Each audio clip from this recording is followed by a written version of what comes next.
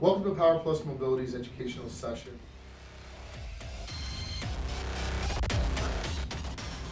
Today we're going to be talking about two types of brakes, aluminum versus steel brakes.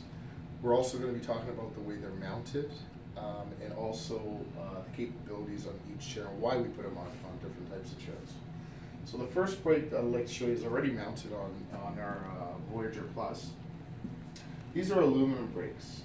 And these brakes work in two different ways. So we either have a push to lock wheel, which engages the wheel, or we have a pull to lock, which also engages the wheel in the same way. So there's two different styles of engaging the wheel, pull or push to lock. Everybody's preference is different. Some people like push, some people like pull. I think push to lock is a lot easier because you're bearing your weight on it. To engage the brake.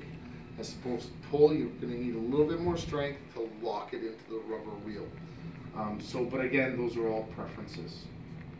So Power Plus has an aluminum brake system and also a steel braking system. And the big difference between the two is it's the weight of the brake. So if you're trying to get the chair down to its least amount of weight as possible, always go with an aluminum style brake as opposed to a steel style brake, which is a lot heavier than the aluminum. You're probably going to add an extra pound of weight by going with a steel brake versus aluminum. So that's the first difference. The second difference between the two is how the brakes are mounted on the chair. So in this particular case here, these brakes are mounted on a clamp that clamps onto the tubing of the chair.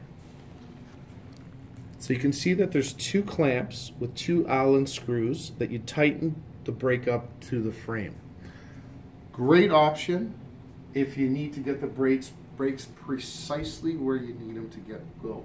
So we can mount that clamp anywhere up here, anywhere back here. We can even mount it down here or back here, wherever you feel is easy to engage those brakes because they're just clamped onto the 7/8 tubing that we have.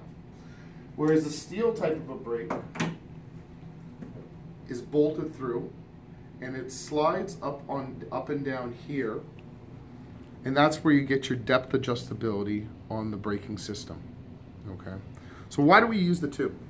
Aluminum, lightweight, great advantage.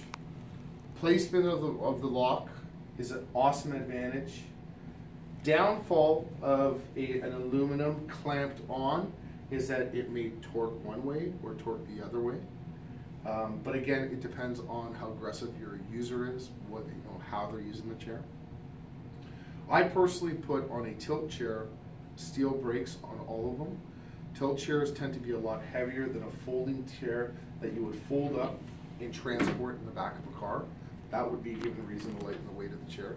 A tilt chair you're not typically picking up, so I usually go with the steel type of a brake. So those are the difference between the two, steel and aluminum. Now, what are the options on the brakes? We have 4, 6, or 9-inch brake extensions on the brakes, those are options for the client to be able to reach the brake. So this is your typical 6-inch extension, what's most commonly used on the market. And if I put a 9-inch extension, you'll see the difference there. So if your client's unable to reach the 6-inch extension, they could easily reach. Hopefully they could easily reach the 9-inch extension, and a 4 would probably be somewhere down and around here. Okay. Now the things to look for when you are putting brake extensions on a chair is how high your cushion is going to be on the chair. So if your client is side transferring, flipping back the arm and side transferring onto a chair, onto a bed, onto a surface, you want to make sure that this brake extension, it's not sitting higher than a cushion would be. So then they would clip themselves, and that wouldn't be good for anybody. Okay, so keep those things in mind when you're looking at brake extensions. Here's a 4-inch brake extension. You can see the difference there. All right.